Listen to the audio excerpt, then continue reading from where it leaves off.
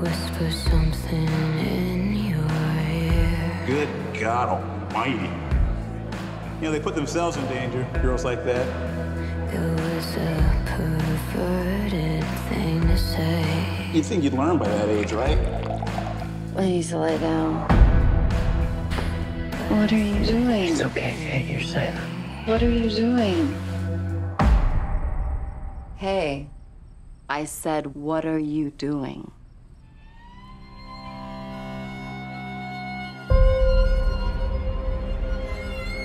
Every week, I go to a club.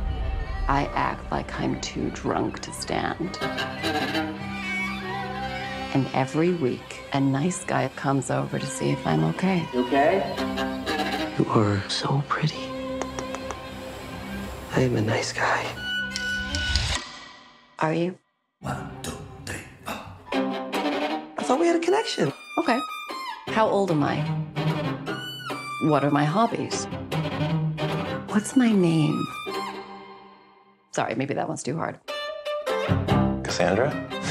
We were in class together at Forest. You would have been a great doctor.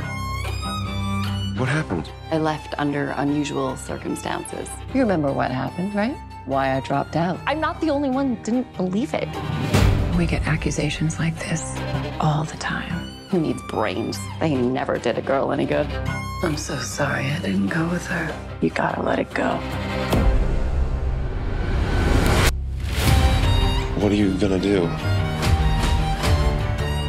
I don't know. Why do you guys have to ruin everything? We were kids. If I hear that one more time, I have to give him the benefit of the doubt. I was hoping you'd feel differently by now.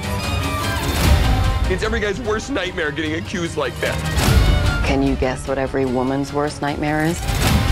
I wanted to be a doctor my whole life. Lately, I've been feeling like I might want to get back into it.